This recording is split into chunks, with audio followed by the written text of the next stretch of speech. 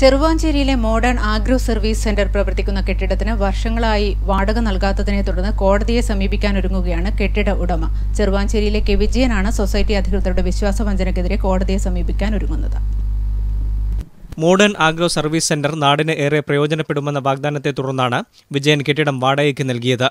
ആദ്യഘട്ടത്തിൽ സൊസൈറ്റി അധികൃതർ കൃത്യമായി വാടക നൽകിയിരുന്നു. എന്നാൽ പിന്നീട് കൃഷിവകുപ്പ് അസിസ്റ്റന്റ് ഡയറക്ടർ സ്ഥാനം ഏറ്റെടുത്തതോടെ മാസവാടക ലഭിച്ചില്ലെന്നാണ് പരാതി.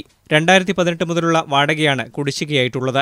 2018 മുതൽ ഇതുവരെ വാടക കിട്ടിയില്ല. അതിപ്പോൾ ഇപ്പോഴത്തെ പുതിയൊരു ഐഡിയ വന്നപ്പോൾ സമ്മർദ്ദം ചെലുത്തിയിട്ട് ഒരു 22,500 രൂപ മാത്രമാണ് ഇതുവരെ കിട്ടിയത്. അപ്പോൾ ഇതുവരെ ഇതിൻ്റെ ഉള്ളിലുള്ള സാധനം എടുത്ത് ഒഴിവാക്കിയിട്ട് എന്നെ സ്ഥാപനം ഒഴിഞ്ഞു തരാൻ വേണ്ടിയിട്ട് ഞാൻ ഇയാളോട് ഇങ്ങനെ പറഞ്ഞിട്ടുണ്ട്. ആ പൈസ ഈ മാസം കൊണ്ട് തന്നില്ലെങ്കിൽ ഞാൻ കോടതി ഇടപെടേണ്ട ഇതിലാണ് നിൽക്കുന്നത്.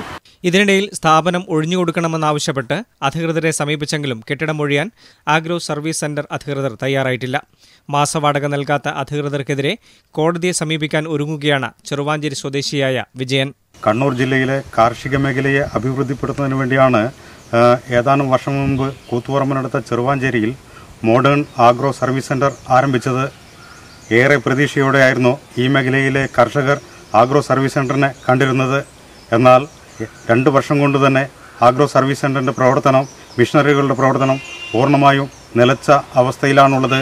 ലക്ഷക്കണക്കിന് രൂപയുടെ ഉപകരണങ്ങളാണ് ചെറുവാഞ്ചേരിയിലുള്ള ആഗ്രോ സർവീസ് സെന്ററിൻ്റെ പരിസരങ്ങളിൽ നശിച്ചുകൊണ്ടിരിക്കുന്നത്. മോഡേൺ ആഗ്രോ സർവീസ് സെന്റർ പരിസരത്ത് നിന്നും ക്യാമറാമാൻ AT പ്രമോദിനോടൊപ്പം T രവീന്ദ്രൻ.